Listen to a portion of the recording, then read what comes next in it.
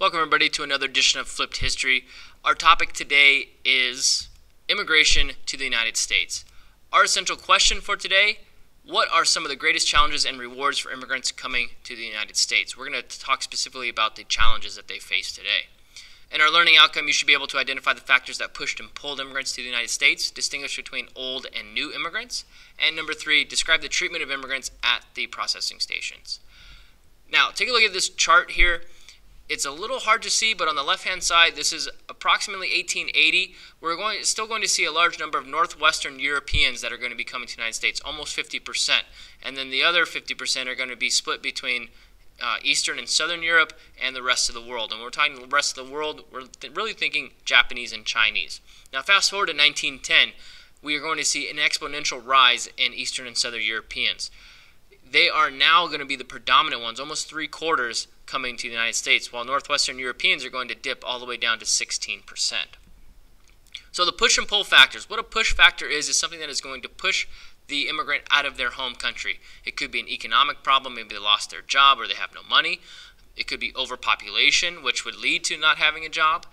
It could be a famine, it could be disease, it could be political unrest, or they could be persecuted in the sense of the Russian Jews, where they're facing these pogroms and almost religious extermination.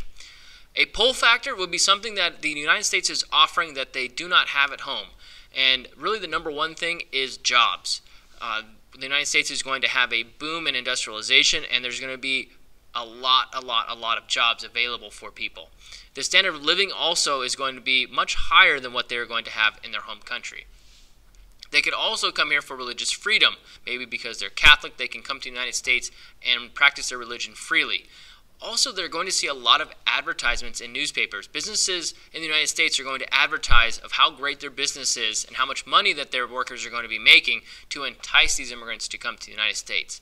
Also, family members are going to be sending letters back home trying to tell the rest of their family that the United States is such a great place. I mean, something along the lines of the streets are paved with gold, this place is the most great place ever. Now, old immigrants, first wave, we're talking 1700, so we're even talking pre-revolution here through the mid-19th century. Really, it's starting to tail off by 1850, and it really goes until 1880 like that first chart that you saw. These immigrants are looking for a new life. They're families, they're Protestant, they have a little bit of money, and they're educated. And mainly from North and Northwest Europe, Britain, Netherlands, and the Germanys at this point. And they're going to establish small towns and individual farms. Again, they're somewhat educated. They have an idea about what they want to do and what they want to establish here in the United States. Now, the intermediate wave, we're going to overlap just a little bit between the 1830s and 1870s. And the intermediate wave, we're specifically talking about the Irish. They are escaping their potato famine and religious persecution, again, for being Catholic. They are poor, they have a limited education, and the two major areas that they're going to be working is the Erie Canal and textile mills. They're going to get a little bit of work on the Transcontinental Railroad, but the canal and the textile mills are the two main industries, specifically New York City and Boston. And these are the guys doing the heavy lifting. These are the day laborers here. Now, new immigrants, the second wave as they're known. We're talking mid-19th century, again, a little bit of overlap dating back to 1850, 1860 to 1914. And there's a specific reason why we cut it off at 1914. These people are escaping poverty, famine, and persecution. They are mostly single, and if they did come single, they usually had a plan to return home much later after they had made a lot of money in the United States, so they can go home and live like kings. If they did plan to stay, they would take part in what was called chain migration, where they would send for family members one at a time, whether that was their wife, their aunt, uncle, children, whatever that it was. These people predominantly came from Italy, from Poland, and from Russia. Now, these are very distinctly different looking people than those from North and Northwest Europe. This is where a lot of the discrimination is going to come in. Mainly, not just for the way they look, but their religious beliefs as well. We have Catholic, Eastern Orthodox, and Jewish people that are coming here. The Protestants are really going to have major issues with these new immigrants coming in. And they're poor and had a very limited education. These are the guys that are going to be living in the city and working in the city. The first wave of immigrants are now starting to move outside of the city, whereas these people are going to live in very highly concentrated areas known as ethnic enclaves, things like Koreatown, Little Italy, and that kind of thing. Now, the voyage. What does it take to get from Europe to the United States? If you are first or second class citizen, meaning you had money to buy the best ticket or kind of the intermediate ticket, it was an 8 to 14 day journey depending on the steamship line. You were guaranteed successful immigration to the United States, or the steamship company would send you home for free. They had better everything, better food, better cabin, better bathroom. They had access to the deck, okay? If you were in the third class, you did not have these things. And not to mention, probably the greatest advantage of them all, immigration met you on the ship. You did not have to go to a processing station to get entry into the United States. Now, take a look at this picture here. This reminds me of the movie Titanic, of the kind of the grand ballroom where you'd go and you'd kind of intermingle with all the other upper class, high class people. The third class did not have access to this at all. Now, the steerage class, also known as the third class, they did not have good food at all. They really only had a thin soup, and they had a shared cabin. And the shared cabin was not just with 5 or 6 other people, it was in the hundreds. It was like a huge bunk area. And they had a shared bathroom, and bathroom in quotes there because it really wasn't even a bathroom. It was more like a hole in the floor or a bucket in the room. And they did not have any deck access. They probably didn't even have a window on most of these cruise ships. So you know what happens when you get a bunch of people into a room? It gets really hot and humid and sticky. And these people are the last to leave. There was no intermingling between first and second wave with the third wave. The first and second class would see these people as kind of the scum and have a conversation with them. Again, go back to the movie Titanic. These are the guys that get locked down below deck as the ship is sinking. They have no help at immigration. They have no access to the immigration agents on the ship. They have to take a smaller ship to go to the immigration processing station at Ellis Island. And being that it was such a close quarters, and disease is going to be rampant here in this third class because of this open bathroom area where they're eating. Pox, tuberculosis, and the flu are pretty significant here. And if you were deemed unable to work, or if you had a contagious disease, you would not be allowed entry into the United States. Here's a drawing of kind of what the steerage class looks like. You can see bunk beds there on the top left, and it's more of a picnic table type eatery. There's no kind of 3, 4, 5-course meals here down in the third class. Here's another picture. You can see, again, another kind of picnic table area and the bunks in the back there. Again, they're all shared. And you can see this one actually does have a small window there on the left. Now, once they are ready to disembark the ship, they would leave, again, last. They would not be leaving before the first or second wave. And they would have to take a smaller ship to Ellis Island. From there, they would be on their journey of between 3 to 5 hours to see if they would get entry into the United States. And while they were disembarking the ship, they would only bring what they could. What you see with these people here is probably everything that they owned. Again, here's another picture of this guy. Probably everything that that family has is in that sack on his shoulder.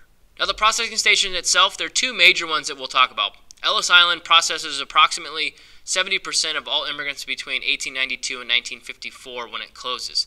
It's about a 5-hour process. That was the long end of the process. Generally, for the most part, 2 to 3 or 3 to 5 hours, depending on the person. There's a physical exam, and if you had any sort of health problems, you would immediately be sent back to the steamship and be sent home. There'd be a set of 29 questions that you would have to answer, and you would also be interrogated about this as well. So the questions could be, are you married? Do you have a job here in the United States? You were not supposed to have a job waiting for you yet. So the immigrants had to be really careful about that, answering that question. Did they have any family? If they had any money? If they had been convicted of a felony? If they were an anarchist? All those kind of things. There was only a few things that you would be returned home for. So only about 2% of these people were denied entry. However, Angel Island is a little bit different. Angel Island on the west coast here up in the San Francisco Bay, predominantly Chinese immigrants, between Chinese and Japanese, 1910 to 1940.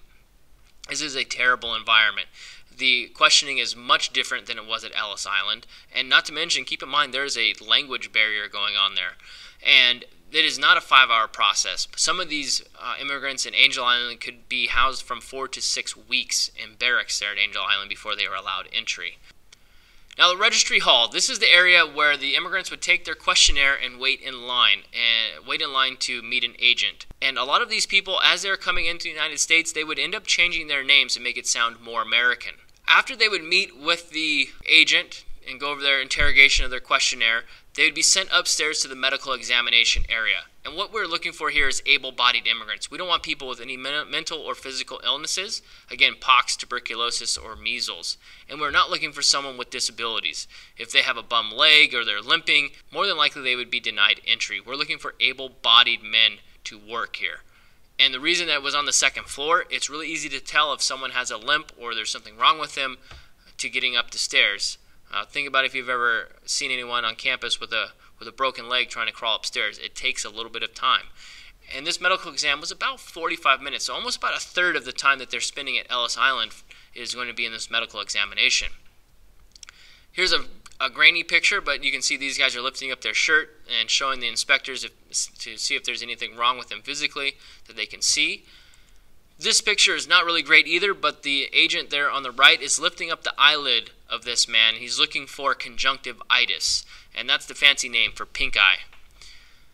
Here's another much better picture of the agent looking at this underneath this woman's eyelid here, and again for pink eye, and pink eye is highly, highly contagious, and we do not want any outbreaks of pink eye at Ellis Island. So if you had any sort of contagious disease, you would either be quarantined or you'd be sent back home. And what do? Once you get through Ellis Island, you now are able to take the little ferry across to New York City. You can see in the center there the Statue of Liberty. And most immigrants, if they could, they would end up taking a train to some other city. But for the most part, these immigrants did not have enough money to buy train tickets to go to any other part of the United States. And that's one of the main reasons why New York City grows to be the size that it is. So let's recap. You should be able to identify the factors that pushed and pulled immigrants to the United States, distinguish between old and new immigrants, and describe the treatment of immigrants at the processing stations. So, if you have any questions, let me know. Thank you for watching, and we'll see you next time.